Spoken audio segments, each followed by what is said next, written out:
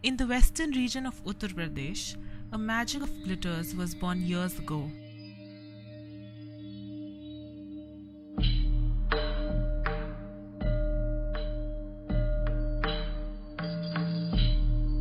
From the rising sun to the cloudy sky, let's start a journey to view through the other eye.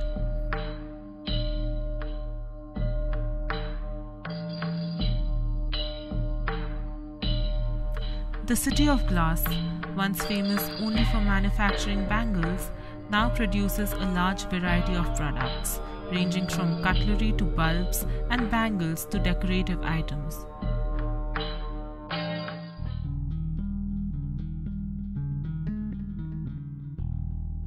Glass manufacturers rely on a steady supply of recycled crushed glass known as cullet.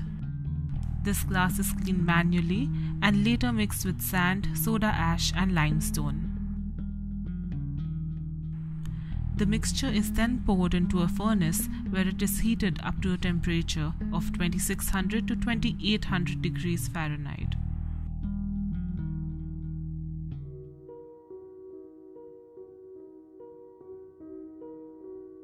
Molten glass from the furnace is drawn up with the help of an iron pipe.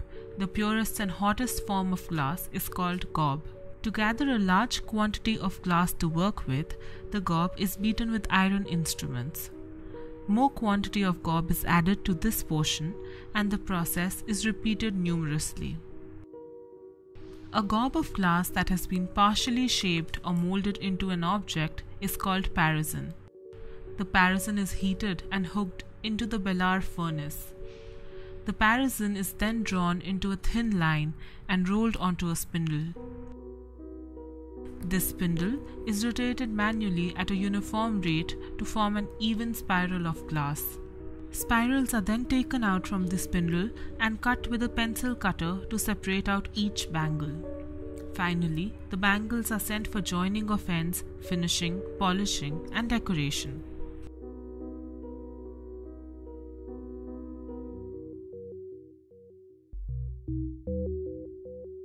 The cullet is fed into a furnace where, after the process of high heating, a shearing blade cuts the gob into a cylindrical shape. With the help of gravitational forces, the gob goes to a metal plunger through appropriate passes. The metal plunger presses the gob into blank molds where it takes shape. This process of pressing the gob into a blank mold is known as press and blow formation. Once the formation is complete, the containers are reheated and cooled in an annealing oven to rectify stress and make the glass object stronger. The other process used to form such objects is called the blow and blow formation, where the gob is guided into a blank mold. Here, air is injected into the parison to form a neck. The mold opens and the partially formed container is transferred to the blow mold. Air is injected to blow the container into shape. Finally, the container is sent to the annealing oven. Later, its quality is checked and is packed.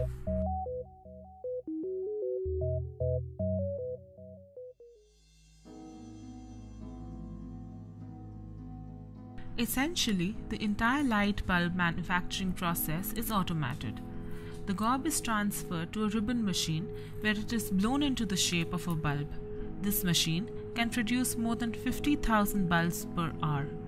The bulbs are then sent for annealing and packaging.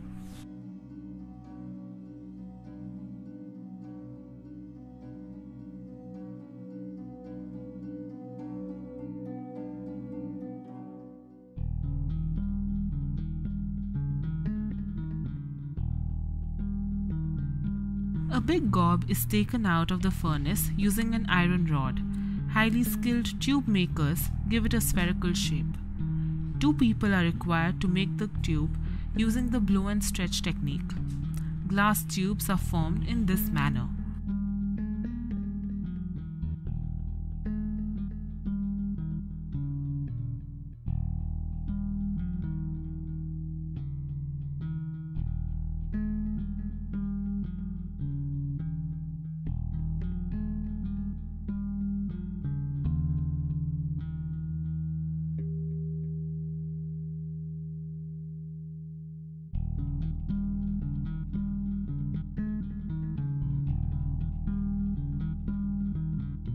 Later, when the tube is cold, it is finally finished and packaged.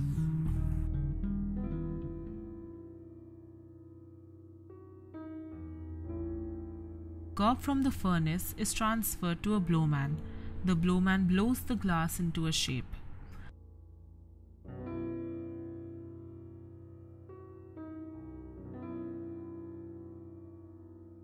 The semi-shaped glass is then placed into a mold, where the mold man gives it the desired shape.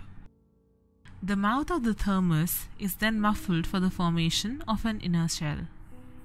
Another gob man transfers the molten glass into the thermos, and then it is transferred to a machine man who constructs the inner shell with the help of a machine.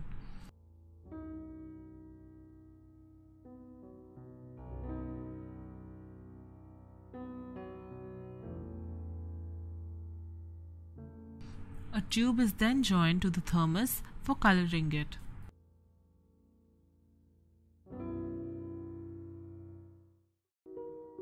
The molten glass from the furnace pot is drawn with the help of an iron pipe and transferred to a mold.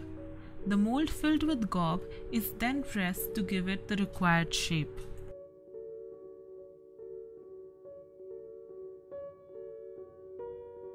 The container thus formed is sent for annealing.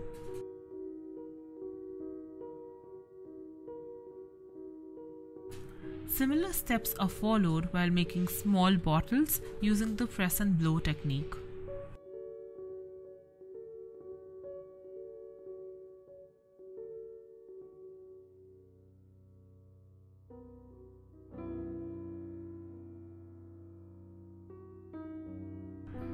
The glass containers thus formed are used for various purposes.